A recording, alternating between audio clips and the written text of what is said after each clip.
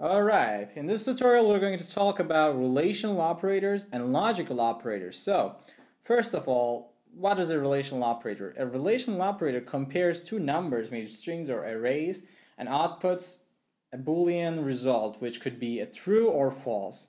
We're going to talk in detail when we come to the logical operators. So, let me define 6 different relational operators. Alright, the first one is less than, which is what we know of from normal math. Second one is greater than, the normal one, sorry for drawing the weird thing. Third one is less than or equal to. Notice that that bracket is on the left. Well, that's not a bracket. Anyway, that thing is on the left side. This is greater than or equal to. This is equal to.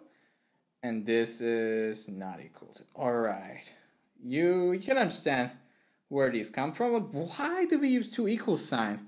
If you don't have a programming background, you might really not understand and you might make mistakes, but there's a good reason for that. We use one equal sign for assignment. So let's say we have a variable called x and we want to assign the value 5 to this variable x, and we write it like this, right? So if you want to compare the values of, let's say, x and y, you cannot write it like this. Because this means assign the value of y to x, which is totally wrong. That's not what we want, and we're not going to do it that way. So stick with this thing. Alright? Don't make that mistake, because this is a really common mistake, and people do it all the time. The last one is not equal to. When I was programming in C, it was this. With an exclamation mark and equal sign. For some reason we have this tilde and not equal sign. Well, we're gonna stick with their syntax. Alright, so okay, that's all about it when it comes to relational expressions. Let me show you a couple examples on a scratchpad, and we're gonna go back to our Matlab panel. So let's say x is equal to 5, and y is equal to 4. So here are some examples. X is less than y. What could be the result? The result will be, well, it is not true, so it's going to be false. False is equal to 0. Let's say x is not equal to y, which is true, then the result will be 1. And the last one is x is equal to y. True? No, of course not. The result is going to be what? 0. What about this? Let's say x is equal to y and x. So what happens here? The result will be 1.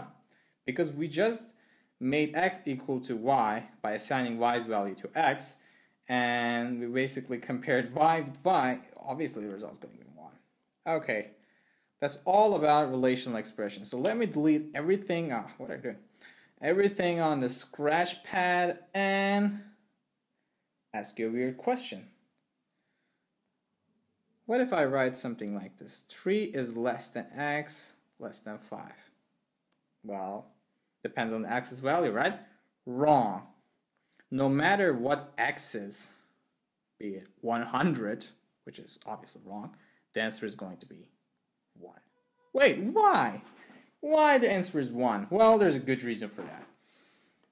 The way Matlab looks at this thing is like this. First, it evaluates here, which is equal to 1. Of course, 1, right? And 1 is less than 5. Well, the result is 1. What if x is 0? Well, 3 is not less than 1, so it's 0. 0 is less than 5. So the result is going to be 1 again, right? So you see the obvious problem. Unfortunately, we can't get out of it, so you have to write it in a different way by using our logical operators. So what are they? Let me come to them in a second.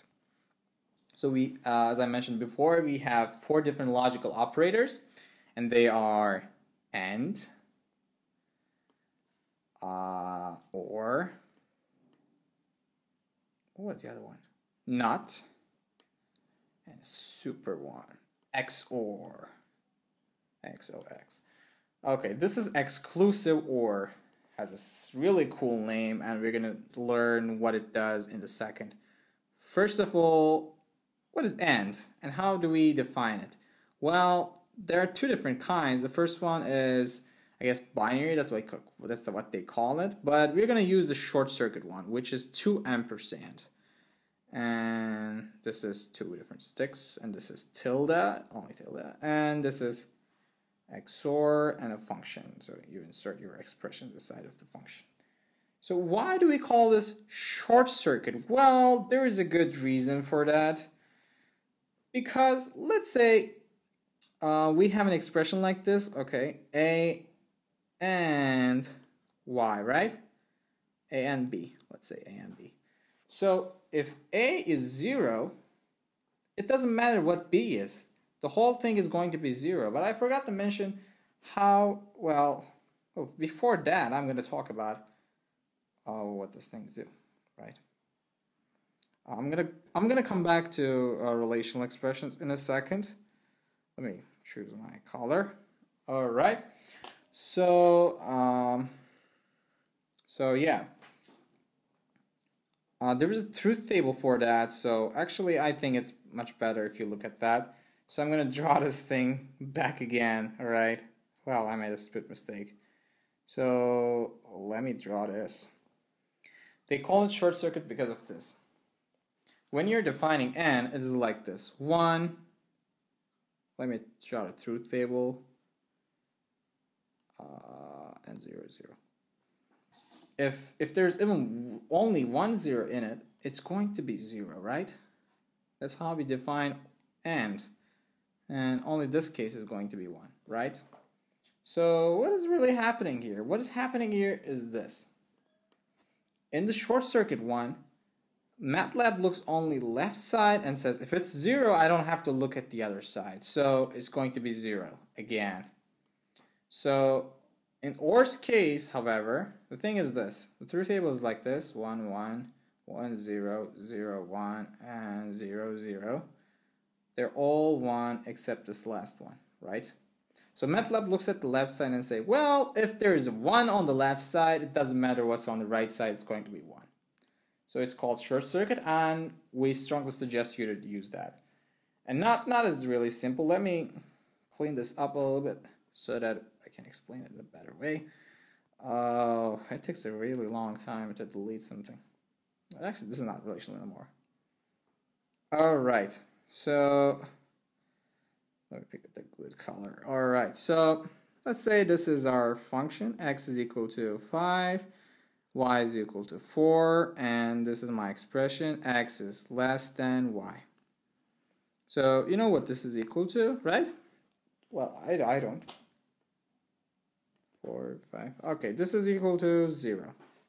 So when you put a tilde in front of it, it's going to make it, it's going to invert the result. It's going to be 1. And if it was 1, it's going to be 0. Alright, let me clean that up. Lastly, XOR. I'm going to explain XOR in a minute. So XOR is a function. You don't put it in between, like something like if it was this, it would be, this is an OR expression, this is an AND expression, but XOR is different. You write it like this. XOR, this is your first expression, this is your second. It compares the result, alright? So let me draw the truth table for this guy. Oops.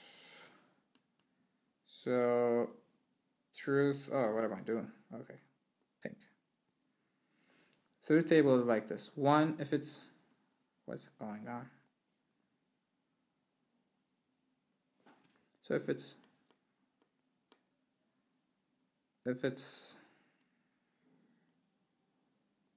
shit. If it's 1, what are you doing? Seriously, this is 1, 1, 1, 0, 0, 1, and it's not the weird 1, 0, 0. So the result is going to be 0. This is going to be 0, and these are going to be 1 and 1. What is that? Well, if they're the same thing, the result is going to be 0. If they are different, the logical result is going to be 1. I think that's all about relational and logical operations, and there are also some couple things that I want to talk about. If you get the result like this, let's say 3 is less than 5, you're going to get answer is equal to 1. If you say, wait, what is the class of that? And put inside of the, let me clean this up.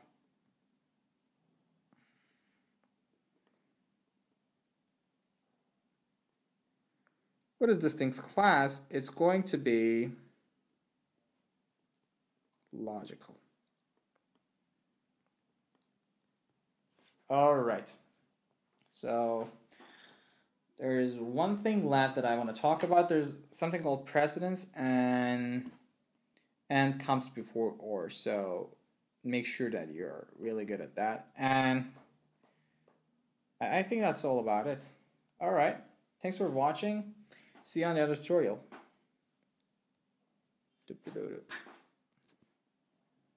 Oh my god, it's 11 minutes.